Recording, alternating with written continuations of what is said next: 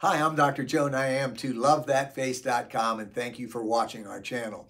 If you follow us, you know that I am a cosmetic facial surgeon in Richmond, Virginia. All I do is head and neck surgery. I don't do boobs, bellies, or butts, so I'm a face guy. We're going to be talking today a little bit about osteomas, and I have numerous videos on this, but our osteoma patients keep growing and growing. We see people from all over the United States and internationally. So an osteoma, if you've never watched the videos, is a little knuckle or lump of benign bone on the forehead. They're very, very common, and I didn't realize how common they were until I really started treating this and seeing all these patients. So basically, the old-fashioned way to treat these is to make an incision on the forehead or a big incision on the scalp and pull everything down. I use endoscopic surgery, same thing like we do, like doctors do for shoulder or knee surgery. So I can make one or two little buttonhole incisions up in the hairline. And I've done this on people that were bald like me, and we can even move the incisions to a very inconspicuous place if you don't have any hair. But if you have hair, it's really a breeze. Frequently, I can do it with one incision. Put the camera in, find the osteoma, take the camera out, smooth it down with another electric instrument. Or sometimes if it's a big osteoma or if they're multiple, we'll make two small little buttonhole incisions. And I'll show you some of these pictures. So the whole procedure takes about half hour, 45 minutes. We sedate patients for this. Post-operatively, it's pretty amazing. I mean, every once in a while, somebody will have a headache. Most patients drive back to the office the next day. We do put a little wrap around the head for 24 hours. And a couple days after, some people could get a little swelling in the eyes or black and blue, but it's usually a very easy recovery. And these are some of the happiest patients because they've been walking around with this big bump on their head their whole life. And it's distracting, and people are sensitive about it because they're in a conversation and somebody is focusing on that lump on their head. And so they're very happy to have it off, and to have it off in such an easy manner without any scars.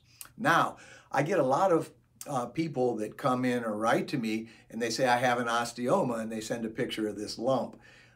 There are also, and more commonly than osteomas, cysts or benign soft tissue tumors like lipomas that cause a lump on the head. Now, frequently these are mobile and squishy and you can move them around, but some of them become fibrotic, and honestly, they're hard to tell the difference between a cyst, benign tumor, or osteoma. So that's why we get a CT scan, and the little cone beam 3D CT scans are so popular, very easy to do, or just an x-ray. But we have to document that that is bone versus soft tissue. And if it is a bony lesion, then it's an osteoma, and we'll treat it that way. Also, we want to have that imaging, the x-ray or the CT, to make sure that it doesn't penetrate the skull and go into the brain or go deeper, which I have never seen that. I have seen some lesions that weren't osteomas that the patient didn't know they had. But in any event, 99% of the time, it's a little knuckle of bone, a benign osteoma, and that's how we treat it. So I'll show you some pictures of some interesting ones that we've done recently. And thank you so much for your time. I'm Dr. Joe, and I am to LoveThatFace.com. I'm going to do a little presentation here and talk about the diagnosis and treatment and recovery from osteomas. So you can see on the left, these are two osteomas, different patients, and that's what the patient presents with, a big old bump in their forehead that has bothered them for a long time. And when I say bothered them, rarely do they hurt. Every once in a while they'll cause a headache or some pressure, but generally the patient doesn't feel any discomfort. It's more of a physical thing, cosmetic thing that bothers them. On the right, you can see what the osteoma looks like when I put the camera under the scalp. So I always get a CT scan for osteomas because many times the patient thinks they have an osteoma, and it turns out that that actually is not an osteoma but some other type of lesion, which I will discuss later in this presentation. We have a cone beam CT scan in our office, and since I see so many out-of-town patients, it's very easy for the patient to have this done at their local hospital or one of the standalone imaging centers, and we can send a prescription to have this done. This picture is just to make sure you're watching. So one of the big situations about having a CT scan is to make sure that this is a simple little knuckle of bone that we can shave down and not some other type of situation that is dangerous. Now these are CT scans of really big giant osteomas, and these are not the type of osteomas that I'm treating. These obviously are, some of them are intracranial and would require big time neurosurgery. But again, when we have a bump on the skull, we want to make sure that it is just a bump and nothing else that is going to be problematic. Because I do these in our in-office fully accredited surgery center, and we use IV sedation or general anesthesia. And it's a pretty short procedure and a short recovery. People ask, how long is the recovery for osteomas? And really, it's very minimal, just a couple days. Some people have some swelling, and they may have bruises around their eyes, rarely.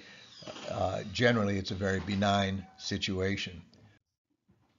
Here are other CT scans, again, that show a bump on the scalp, but it's actually an intracranial lesion and in the brain. So it's very important to have a CT scan to know what you're dealing with. You want to make sure you're making a patient better.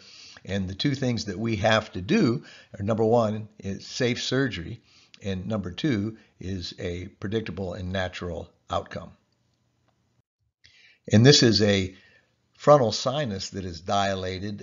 Again, this is from a textbook, but just because somebody has a bump on their forehead, it does not mean that it is necessarily a benign osteoma. There are many other types of situations.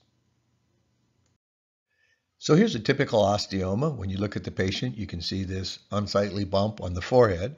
And then when you look at the CT scan, you can see the bone protruding under the little white dot. Now that little white dot is a little metal piece about the size of a BB, and they'll put that on the patient's skin under a little piece of tape just so they can see what's directly under that. Here are some other CT scans that you can see of osteomas that I have treated, and you can see the protruding bone in the upper left front part of the skull. Here's another patient. This is very interesting because this patient had multiple osteomas, and although some people may only have one, it's not uncommon to see people that have 2, 3, or sometimes even more. And again, I treat a lot of these, and it's very interesting to see what the CT scan is actually going to show. And if you look at the picture on the right, the sagittal part of the CT scan, you can see that these are just bumps on the what's called the outer table of the skull. In other words, they very superficial and they don't penetrate. You don't have to worry about getting into the deep skull or obviously getting into the brain.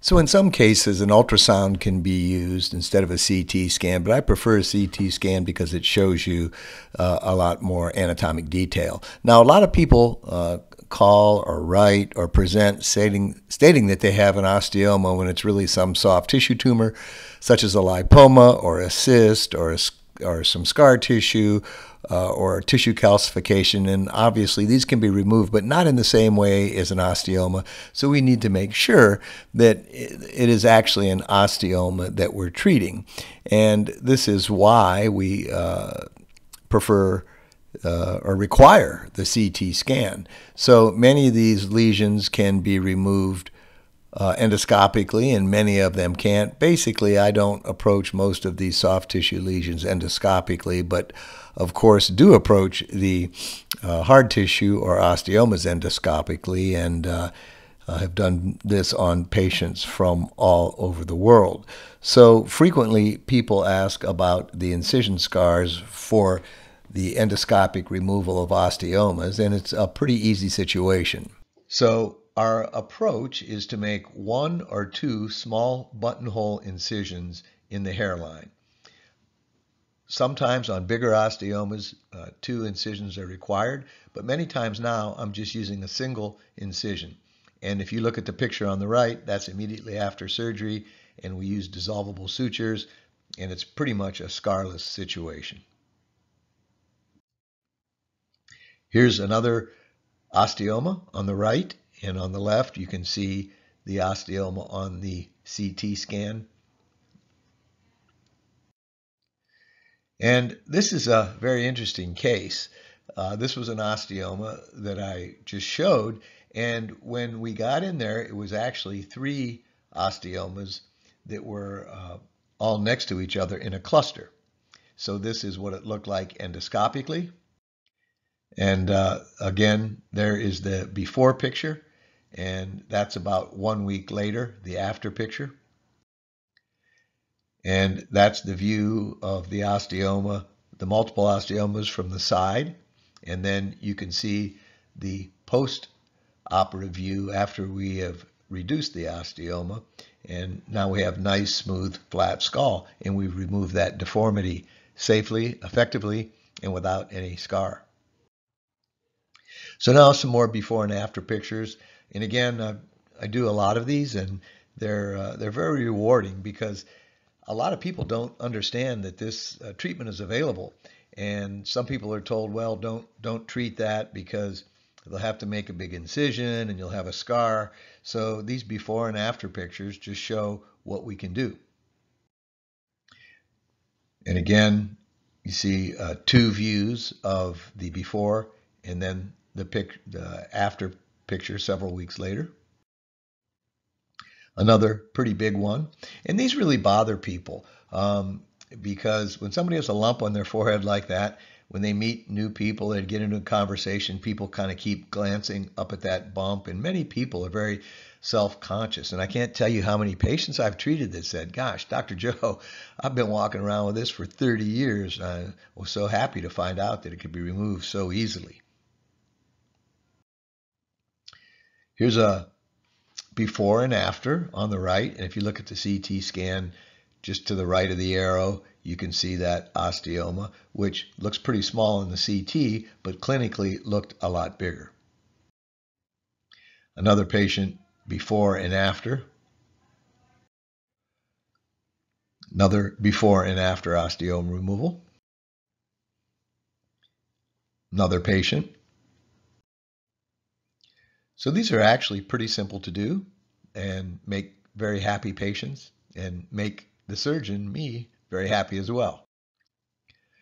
Now here's a patient that came in, and you can see that she had a scar there where somebody tried to remove this osteoma by making an incision over it, and they weren't very successful. So I was able to not only remove the osteoma, but I lasered that scar and improved it a lot, as you can see in the after picture. Here's another before and after. And this was a rather big osteoma, again, before and after. Before and after. So I've done these on patients from all over the United States and a number of patients from outside the United States as well. Another case. And here's 2 views. The top are the before pictures where you can see the osteoma. The bottom pictures are the after result. Here's a patient with 2 osteomas. You can see one in the center and then a little satellite osteoma above the right eyebrow. Before and after. Before and after. As I stated earlier, this is a pretty short recovery, and really I think it's pretty much a weekend recovery. So immediately after we do this, and we do this again in our outpatient fully accredited surgery center with IV or general anesthesia, and most of the patients that I do are from out of town. So they come to Richmond. Usually we're looking at pictures and CT scans via email, and we can also do an online consultation. We want to make sure the patient is healthy for surgery and anesthesia and not taking anything that will make them bleed. And they usually come to Richmond the day before, and we'll do the physical examination and history and physical and discuss the surgery and anesthesia. And we generally do the surgery the next morning. Again, it takes 30 to 45 minutes. And when we're done, we wash the patient's hair and put a little light wrap around their forehead, and then we see them the next morning. Almost all my patients can go home the next day after surgery. Once in a while, somebody will stay 2 days. It really is not a very painful situation, and it's surprisingly benign recovery. Every once in a while, somebody has a headache. Most people don't bruise. However, I've had a couple patients that do get bruising or swelling of the forehead or around the eyes. So it is typically a in and out surgical procedure. Since most of the patients that I do are from out of town, the follow-up is a question that we like to discuss. Really, I've never had to follow up on a patient.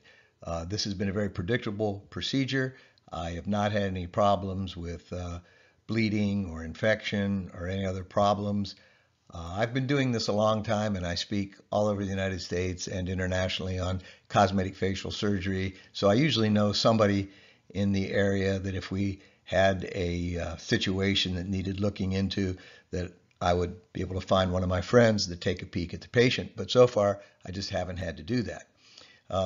There aren't many complications with this. Some of the possible would be bleeding or hematoma, also infection, and I guess you could have a temporary weakness of the forehead muscles, but again, I've never seen that. So I enjoy doing this procedure. I've done a lot of them, and it's something that has just been very predictable in my hands.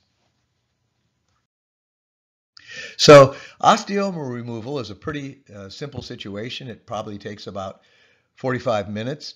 We do this with IV sedation or general anesthesia, and this is just something that I developed an interest in and have perfected this over the years. I really think this is fun surgery, and that might sound strange to a patient, but surgeons have certain procedures that they really enjoy doing, and usually these are things that are safe and predictable, and that they have a clinical skill or knack for doing that.